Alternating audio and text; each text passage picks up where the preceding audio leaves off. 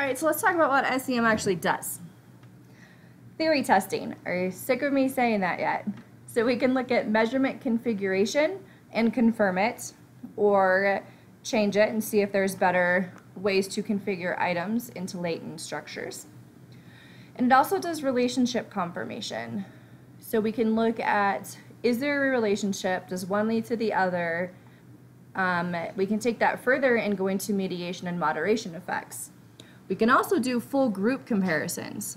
So we can see, does this entire model change by male and female, or by English versus Spanish versions of your survey?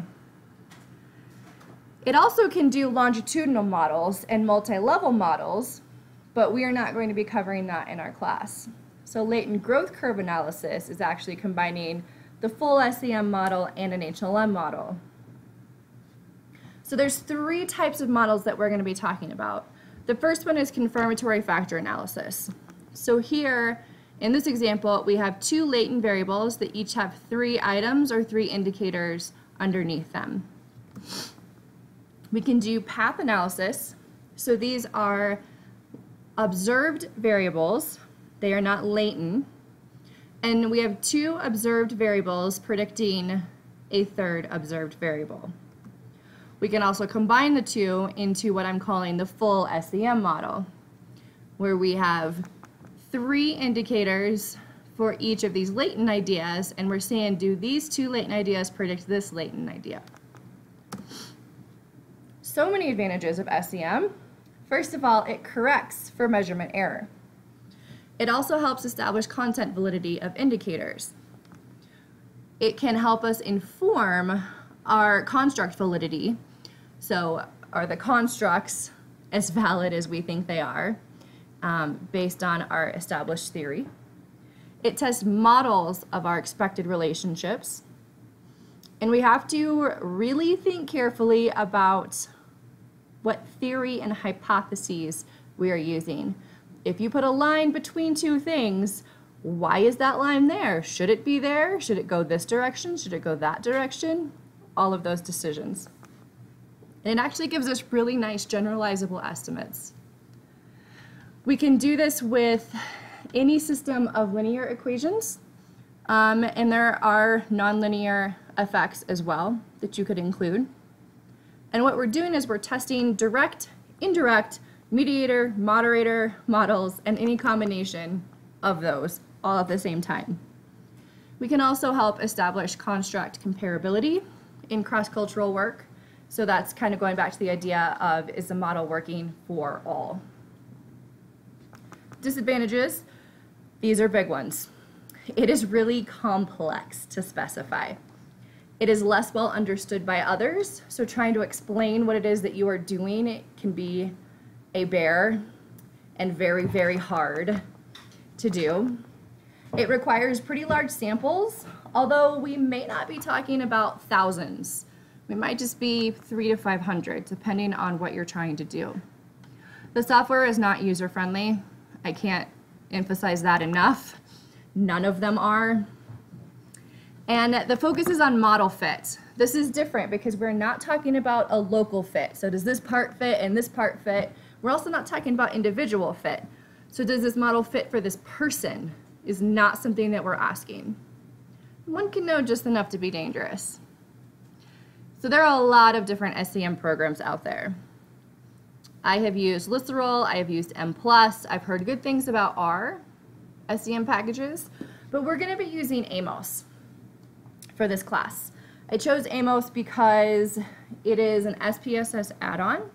There is a graduate package for SEM, for Amos, and it's the most visually appealing and less syntax related. So instead of worrying about commas, we're going to be worried about lines and zeros. It's the same, it's just different. Speaking of symbols in the model, go ahead and write this stuff down and just memorize it, and we'll come back to it as we continue. But straight arrows represent direct effects, so one is leading to the other. Curved arrows represent correlational relationships, and if you think back to correlation, There is no established IV or DV. They're bidirectional. They're equal. If we have a rectangle or a square, these are observed variables. They're also called indicator variables. And if we have an ellipse, so a circle or oval, that is representing a latent variable. So let's look at a few examples. Here I have a circle. So this is a latent variable with 15 indicator variables, 15 observed items that are going to lead to this bigger idea. You will also notice that there are error terms, so little circles, on each observed variable. So each indicator item has its own error term. Over here I have 4 different latent variables that they have correlations between all of them, but I don't have any direct effects between these right now. So this is a measurement model. We're testing the idea of, do these items all load like we would expect on this latent variable? These are all a priori hypotheses. These 15 items should load here. These 2 items should load here. Structural models are a little different. So in this, I'm starting with a path analysis. So these are all observed variables. And this is a causal effect. So these should flow from left to right like we read, in English at least. And these are causing this. So this is our final dependent variable. So we have behavior being predicted by intention. But intention is predicted by attitude and social norms. So for those who want to see the full equation, here's how this works. I have my x4 behavior is being predicted by 3 different things. But x3 has its own equation that's being predicted by x1 and x2. And in fact, x2 has its own equation that's indicating the relationship between x2 and x1, this guy right here. And of course, we can put them all together and get crazy. Pause for a minute and think about this. So here we have capability being predicted or being indicated by 2 different items. Process is being indicated by 3. So these are all measurement pieces. And then we have capability coming from process, knowledge coming from process. So process is predicting both of these.